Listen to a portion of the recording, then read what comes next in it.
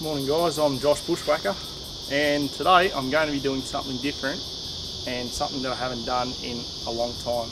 I'm pulling my canoe out. I haven't had it out in a few years now. I've kept it down here at Point Clare, and I'm going to suss out a bit of Narara Creek and just around the waterway here, just in the areas where the boats can't get. So watch today and we'll see what we can bring out of the water.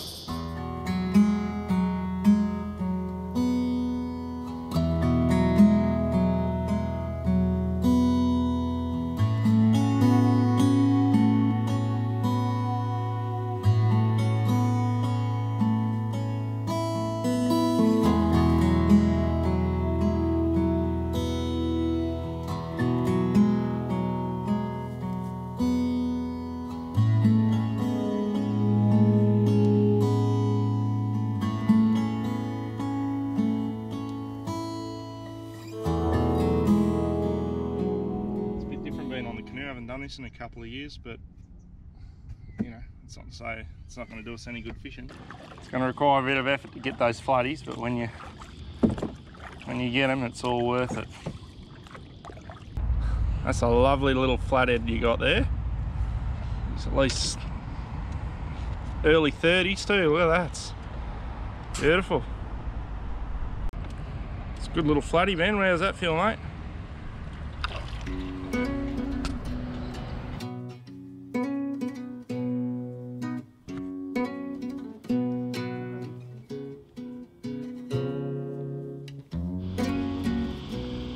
What are you on there, mate? Little one.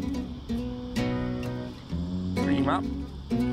Oh no, that's half the work done.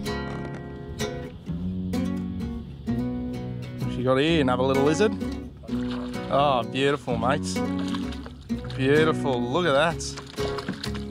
Look at that. That is a nice flathead. About the same size as one you got before.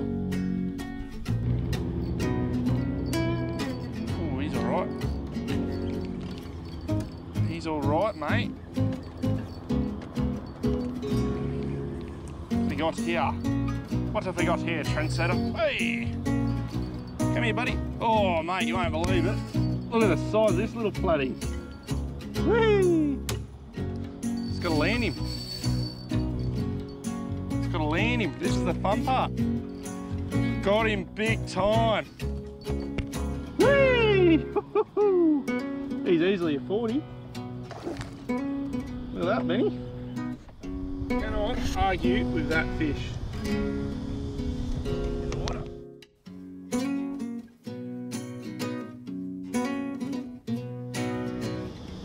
So we've got a few flatties in the canoe so far this morning. The tide wasn't really in our favour getting out as it's just too low, so we had to do a bit of semi-portage. If you don't know what portage is, it's sort of picking up your canoe and moving it along dry land.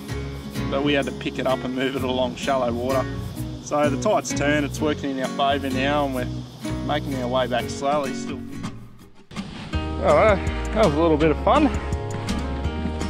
Potentially the last flathead I'll catch of 2019 as well. So if you've got a canoe, kayak, and you're thinking about some spots or want to know some spots to go to, try look for the really shallow areas where there's a lot of weed, because you can go to the places where normally no one fishes. And as you've just seen, the results are always good. So I'm going to see you next time. If you can, give us a like, give us a subscribe, and Happy New Year's 2020.